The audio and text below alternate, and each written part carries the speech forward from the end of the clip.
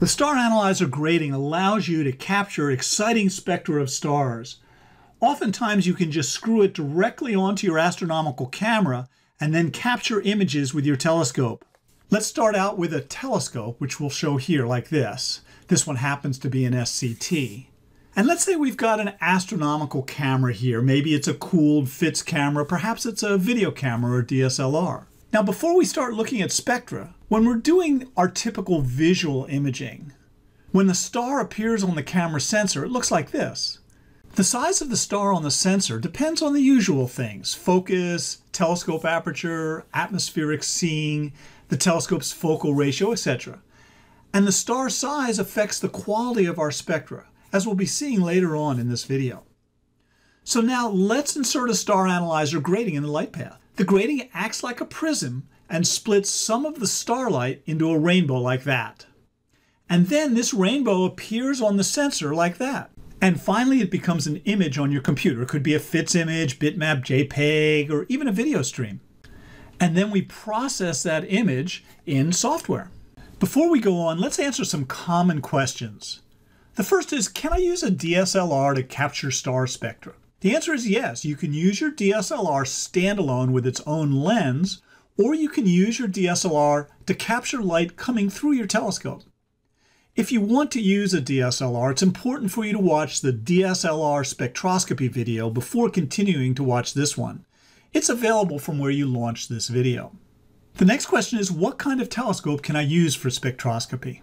To capture useful spectra, you'll need to use a well-corrected telescope that has very low chromatic aberration. That would be an apochromat APO refractor, SCT, Newtonian, or similar telescope.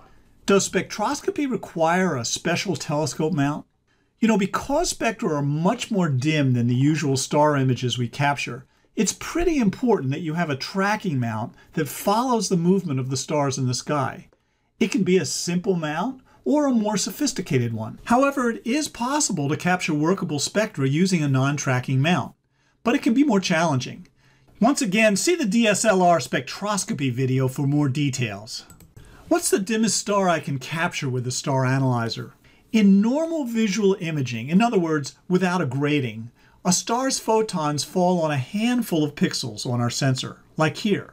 But when we spread out the star's photons like this into a spectrum, the same total number of photons from the star are now spread out across hundreds of pixels.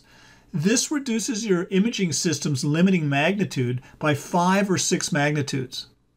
Suppose, for example, you can normally image stars down to, say, magnitude 13. Then with a grating, you'll be able to capture spectra of stars down to about magnitude 7. That's not a big problem because there's no shortage of interesting stars and spectra, even at that magnitude.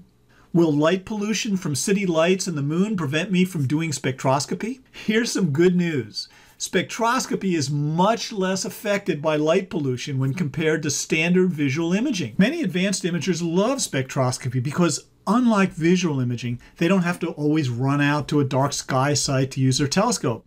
They can capture interesting spectra from their suburban homes even when the moon is bright. Do I have to use a color camera for spectroscopy? You can use a color or a mono camera for spectroscopy. In fact, mono cameras are more sensitive and have other advantages. But if you already have a color camera or are doing a lot of outreach or educational work, color cameras can be used with good results too. How do I know if my telescope, camera, and Star Analyser grating will work well together? Here, let's look on the camera sensor here. There are two distances here. The first, the spectrum has an offset from the star, and the second, of course, the spectrum itself has some length from left to right. One of the things that determines these distances is the design of the grating, how close its lines are internally. Thankfully, we won't be doing a lot of math here, but the 100 in the name Star Analyser 100 stands for 100 lines per millimeter in the grating. These two distances are also affected by your camera's pixel size, and we'll see more about that in a bit. But here's the important point. The position and length of a spectrum like this is affected by how far the grating is from the camera sensor. When we increase the distance between the grating and the camera, the spectrum spreads out more. It moves to the right and it gets longer. And if we move the camera even further from the grating, eventually the spectrum may not even fit on the chip. Here's all three spectra on one screen so you can compare them. See how the distance between the grating and sensor affects the spectrum's position and length? Here, for example, in spectrum 3, the grating is clearly too far away from the camera since the spectrum doesn't even fit on the sensor. And here in spectrum 1, if the grating is too close to the camera, it may make the spectrum too short. This would reduce our resolution and might prevent us from seeing features in the spectrum like the absorption and emission lines we're looking for. In fact, even the second spectrum may not be ideal. As a general rule of thumb, an ideal spectrum should be about 200 to 400 pixels long on our camera sensor. With a lot of the commonly used telescopes and cameras today, you can get that by simply screwing your Star Analyser grating in just like any other 1.25" filter cell, threading it into the camera or filter wheel. But how do you know if that's the case? How do you know if your grating is the right distance from your sensor and if your telescope and camera work well together? And that's where the calculator comes in. I know this screen can be a little surprising the first time you see it. There's a lot going on, but I think you'll see how easy it is to really use. We're going to fill in this input section with our equipment data. The calculator then does all of the math for us and fills in this output section. And the powerful thing about the calculator is that once it's filled in, it will show us some flags over here that show us how our equipment setup will work for spectroscopy. We're going to be looking for 3 green flags like this one. You see, it's really pretty easy. But listen, here's the deal. If you want some help, you can click on this link and then fill in this form with your telescope and camera information. When you submit this form, your specs will be sent to me. I'll plug in your specs to the calculator, and I'll email you a quick report that shows you your best options. But before you do that, let's take a look at how easy the calculator really is to use. We're going to look at just 2 scenarios.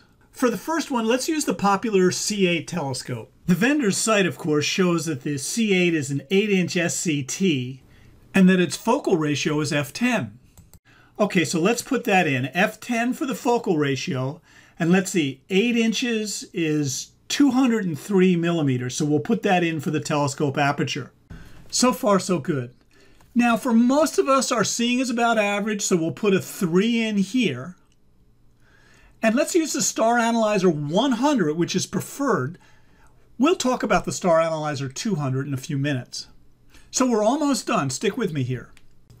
For a camera in this scenario, let's use a ZWO ASI 178 camera.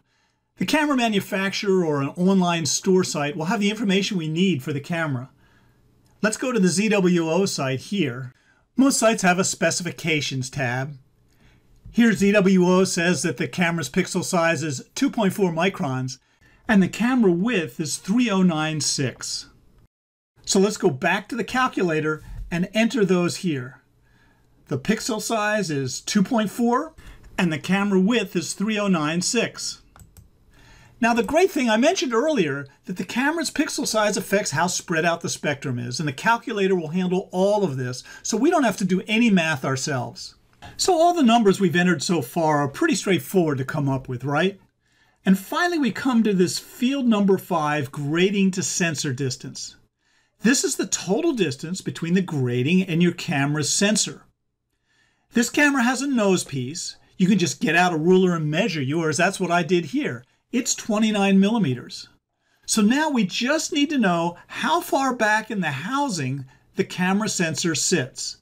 This is sometimes called back focus. You can check with your camera vendor or carefully stick a toothpick into your camera to approximately measure the distance yourself. By the way, all of these measures can be very approximate. This isn't like camera focusing or some other design issues with telescopes that have to be exact. Spectroscopy is very forgiving. So let's go back to the ZWO site for this camera. It shows us that the back focus is 12.5 millimeters. So let's go back to the calculator and we'll add 12.5 millimeters to the 29 millimeter nose piece, and we get approximately 41 millimeters. And let's enter that for the grating to sensor distance here.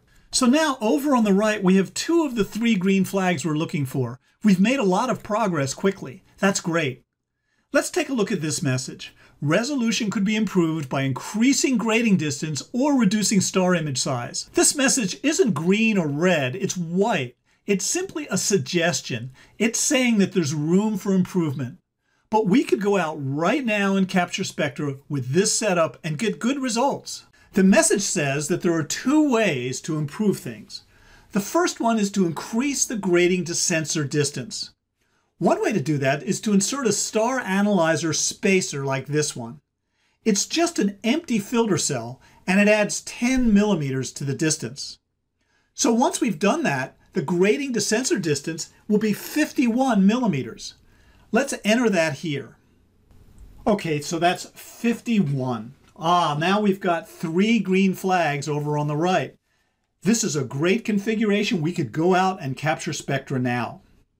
But like most technical solutions, there are options and sometimes trade-offs. So I'm going to remove that spacer and go back to 41 millimeters so that we can look at an option. Let's look at this beige message again. It gives us a second option. It says that we can reduce the star image. Well, we can easily do that by adding a focal reducer, and you may already have one. A focal reducer can be a better solution because it will keep the spectrum short and bright, which will reduce exposure time and noise. Here's a typical focal reducer. This one has a common reduction factor of 0.63.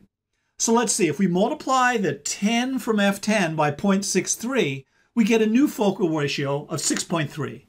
So that will go here. We've got those 3 green flags again. This is an optimal setup. We're good to go out and capture great spectra. So let's step back and see what we just did. We entered our telescope data and we entered our camera data, some of which we had to dig up.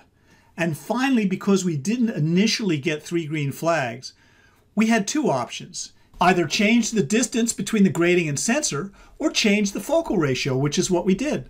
That's all there is to it. Plug in some numbers and if necessary, change fields 2 or 5 to try and get 3 green flags. You might be wondering, how is it that when I reduced the focal ratio, I got that last green flag? And that's a great question. Remember that earlier in the video, I mentioned that the resolution of a spectrum depends on the image of the star on the sensor. If the star's image is too large, it degrades the spectrum quality. So the calculator keeps track of the expected star image size in pixels, taking into account your entire system configuration. If the star's image is too large to produce good spectra with decent resolution, the calculator warns us. By inserting the focal reducer, we reduce the star size, giving us that last green flag we needed. Once again, all of this happens automatically in the background so that we don't have to do the math ourselves. You know, it's unfortunate that the first step in spectroscopy, this calculator, is the toughest step. Going forward, things get much easier. There's none of this math or looking information up or configurations. But you know, if you get into a jam, you're using the calculator and you've got a question, you can always contact me. And I also wanted to mention that our online forum is a wonderful place to get questions answered. The experts in our online community have a lot of experience and know a tremendous amount, and they love to help. So if you have a question, feel free to post there, and you'll be sure to get some good answers. Okay, let's quickly look at another example. This time we'll use a different telescope, an Explore Scientific ED102. It's a 102 millimeter f7 instrument. A 4-inch telescope like this is probably the smallest you'd want to use in spectroscopy. So let's get the telescope aperture and focal ratio entered here. That's 102 and f7. And let's use a higher end camera this time, the ZWO ASI 1600. Their site says that it has a 3.8 micron pixel size and that the sensor is 4656 pixels across. There we go. And this time for fun, let's use a filter wheel. Now, it could be an SBIG filter wheel or any other brand, but since we're using ZWO cameras here, let's use their ZWO EFW. Here's what a ZWO filter wheel with one of their cameras mounted on it looks like. So here, just like the previous example, we need to know the distance between the grating and the camera sensor. And here on the ZWO site, it says that the distance between the sensor and filter is around 10 millimeters when you connect it to an ASI 1600. So let's put that in there, 10 millimeters. And this time we get a red warning. Unlike the white one that we saw earlier, this is one we've got to fix. It's not just a suggestion. One option it's suggesting is to increase the grating distance. Well, it might be possible to add a spacer between the camera and the filter wheel, but that seems like a hassle, might not be mechanically possible, or maybe it would introduce some vignetting or other problems when imaging. So the calculator's second suggestion is to try a Star Analyser 200. This grating has 200 lines per millimeter, and it spreads the spectrum out twice as fast as the Star Analyser 100. We need that because the grating is so close to the sensor in this setup. So here I'll click the Star Analyser 200. And aha, we've got 3 green flags. So we've got an optimal configuration and can start capturing great spectra. Our site has an entire page devoted to the Star Analyser 200. You should take a look at it on your own. But 2 things to point out here. First, the Star Analyser 200 is designed for exactly the situation we faced here, when the grating is very close to the sensor, for example, in a close coupled filter wheel. The second point our site makes is that the Star Analyser 200 is thinner. Its low profile means that it's more likely to fit in the cramped interior of a filter wheel. And if you're one of the lucky amateurs with a larger telescope, like an 11-inch or a 14-inch, the calculator will probably show you that you need to use a Star Analyser 200 with a focal reducer. Okay, we're done with this video. You've now seen how to use the calculator for Star Analyser gratings. If you've got questions, feel free to use our contact form, live chat, email, or as I previously mentioned, our online forum. This has been a long and a very technical video. If you made it this far, thank you so much. I look forward to hearing of your success in capturing spectra, and I'm here to help.